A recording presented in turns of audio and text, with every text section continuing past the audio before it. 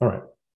I'll take the next 5 to 10 minutes to walk you through ServiceNow's Process Optimization solution, which is the brand name that we give our in-platform process mining capability that essentially allows you to X-ray your workflows and find opportunities to improve. So today we're going to focus in on the incident process. So I'm going to come in here to this incident process optimization project that we've mined. I'm going to open it up and walk you through the types of analysis that you can do with process optimization. So immediately you're going to land on a summary and insights page. And this is going to give us a high-level understanding of my process, kind of where it stands in terms of some key KPIs that we're focused on. So if we think about incident management, we're typically going to be focusing on our average time to resolve incidents, or our MTTR, as well as our percent of incidents that are resolved by the first assigned group, which is a leading indicator of MTTR and significantly impacts that metric. Then as we move down the screen, we're going to focus in on the improvement opportunities section. And this is going to guide you to areas to focus in on. For example, maybe it's going to call out tickets that are taking longer than 7 days to go from resolved to closed, or incidents that go directly to closed, or maybe our incidents that are open and resolved by the same person. Those are all things that are potentially are interest to me and that I want to focus in on. We provide these pre-configured examples as part of content packs, but you can certainly create your own for process issues that you're suspicious of or things that you're already aware of, but trying to isolate and improve upon over time.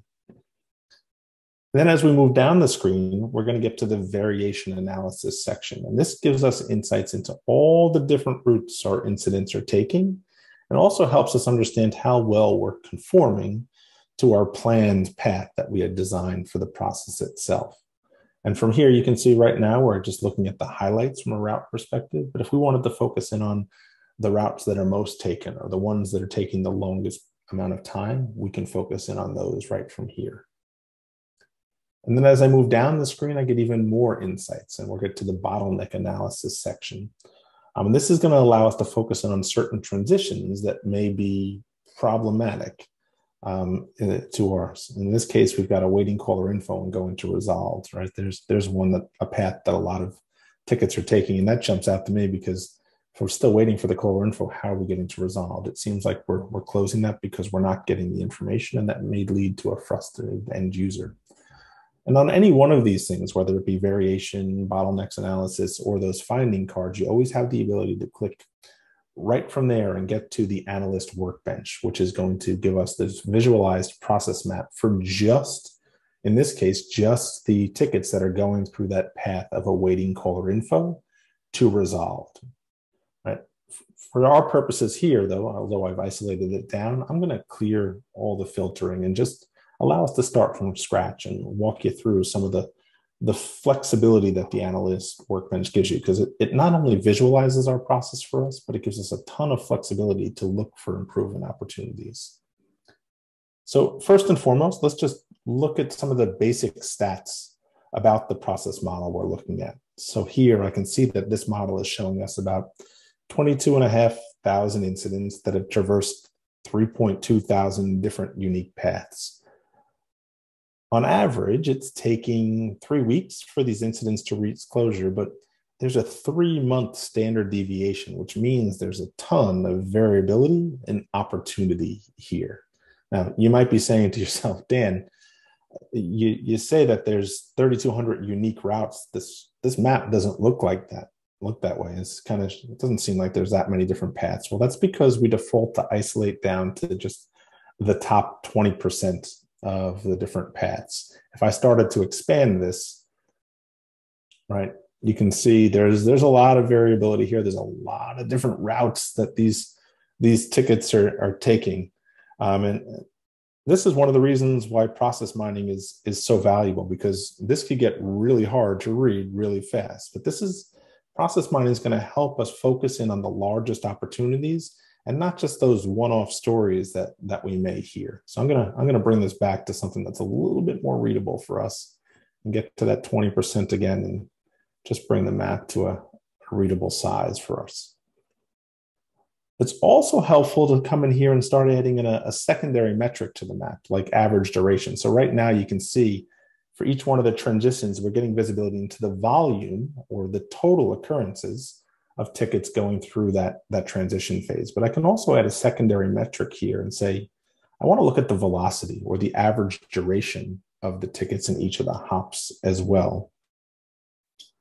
And what we can do, I always like to come down here, and anytime on the map, I see an arrow that's going backwards, for example. Here I see this I see an arrow, an awaiting caller info going back up into in progress. And those tend to be areas of opportunity because there's some rework or inefficiency going on there. When I see these, I like to use a skiing analogy here, because to me, these maps look like ski trails on a mountain. And if I think back to my days when I was skiing, anytime I was going down the mountain and then had to go back up for some reason, it typically wasn't a positive experience for me. So what I can do is I can focus in just on that transition and see that there was about 2,400 total occurrences of tickets going backwards and 1,900 unique occurrence. And that means that that's 500 of those tickets that went back and forth more than once. And one of those tickets, at least one of those tickets, was going back and forth 6 times. All in all, there's 11 years worth of time spent by these tickets that are going back up the hill, which seems like something that we can improve upon.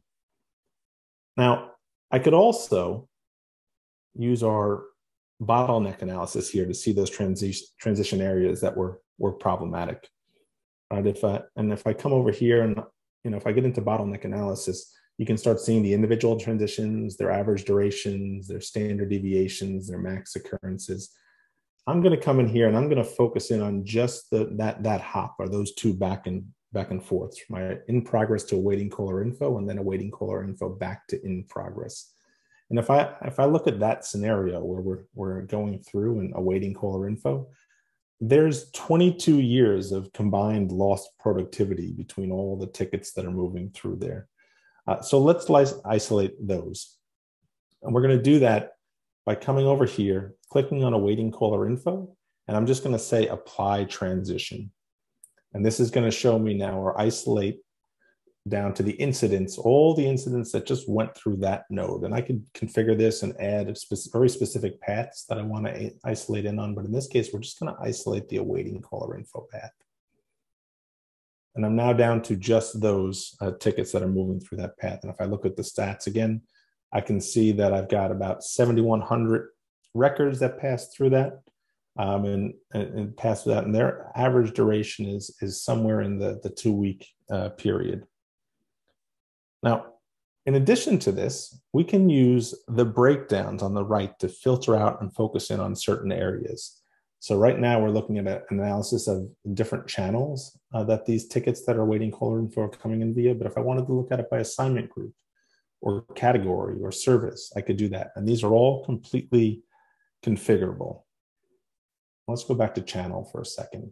And I can see the majority of these tickets that wind up awaiting caller info, they're going and coming in via self-service. So that looks like an opportunity to improve maybe our intake forms, or maybe an opportunity to use the virtual agent to create a better intake experience. But just looking at this, those self-service ones on average, they're taking about a week.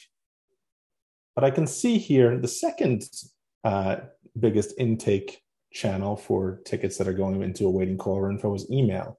And their duration is a whole week more, right? So that seems like, for me, an area that I want to focus in on, because I want to reduce the amount of time that it's taking to get resolutions for these folks. And it would also make sense that these email tickets, we're going to need a little bit of additional information, because it's a very unstructured channel. It's a very free-form intake channel for folks. So let's just focus in on those emails and hit apply here. Now that we've isolated it down to just our tickets that came in via email, that require the caller to enter or the emailer in this case to enter some additional information, let's take a look at some of the more advanced features that are going to help us kind of get to the root cause of this problem. So if I want to click in on this transition note here for awaiting caller info, I can do a couple of different things here. First, I can use the root cause analysis, which will show me a lot of some of the influencing factors of these tickets. I can see right away that 21% of them are about or categorized as email, employee portal, right? So tickets that are coming in via email that are awaiting caller info, they have there's a 13% more likely to kind of come in about the employee portal. So let me focus in on just those and narrow it down even further. And then from here, I can then start using cluster analysis to help me get a better understanding of the unstructured data that's living inside of these incidents that are coming in. So I'm starting to look at kind of patterns inside of the short description and the description to help me get a better understanding of what's going on.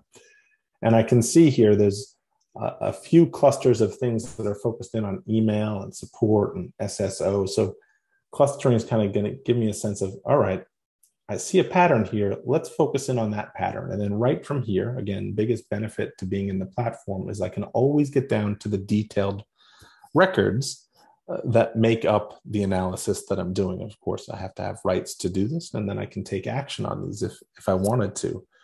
So clearly, if I start looking at these tickets, they're focused in on people trying to come in and change the email address of their profile. And that seems like there's an opportunity there to either create a service catalog offering to allow people to update the email portion of their profile, or a virtual agent conversation to allow people to do this. Or maybe such an automation already exists, and what we need, the solution to this problem or a way to become more efficient is simply just to market that this solution or automation exists for our employees to update their profile. So just to give you an idea of kind of how, or some of the flexibility that we have inside of process optimization to help you start analyzing your workflows and finding opportunities to improve, or whether it be adding an automation, changing a behavior in the organization, or simply just stopping doing something that you're doing sometimes is a win for the organization. Now, a couple of additional things here. Now that I've found this, you have a lot of flexibility to start kind of sharing this information with other folks. First and foremost, I can come in here and I can take this analysis that I've done and maybe compare it to another analysis. Maybe I want to start comparing just those paths to the overall path that tickets are taking, and kind of getting a sense of different breakdowns from a statistical perspective and kind of what the impact might be.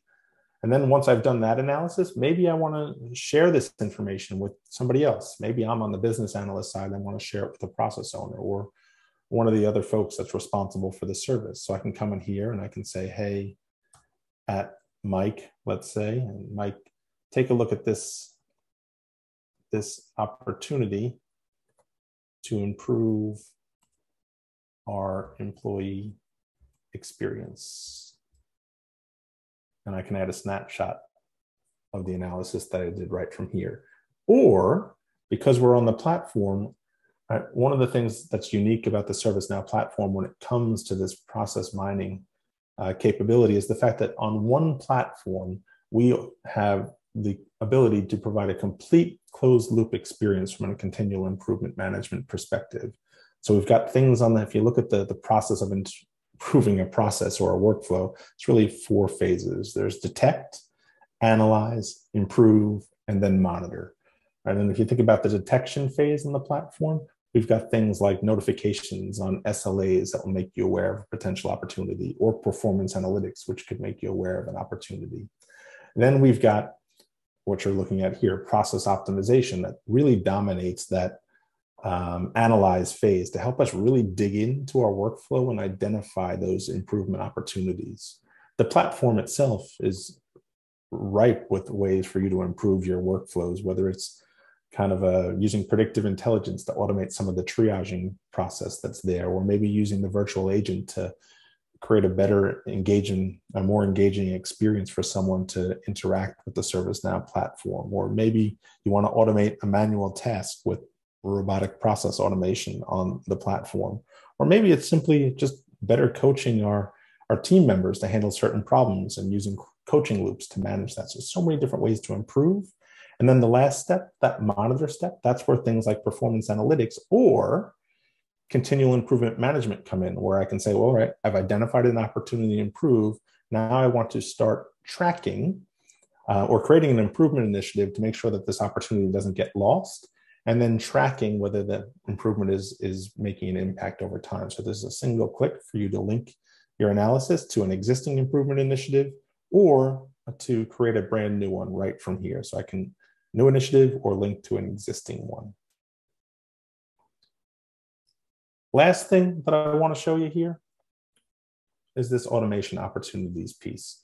So we've got a summary and insights dashboard that kind of helps us understand where we stand right now and gives us quick links into opportunities to improve. You've got the analyst workbench that allows you to start digging into the process and kind of really finding opportunities on your own or analyzing those things. And then we've got automation opportunities driven by our automation discovery and offering. It's a machine learning driven approach to looking at your data, in this case, the incidents that we just mined here, and pointing out specific automation opportunities based on the textual data inside of the incidents themselves, and then showing you the potential impact of creating some of these automations.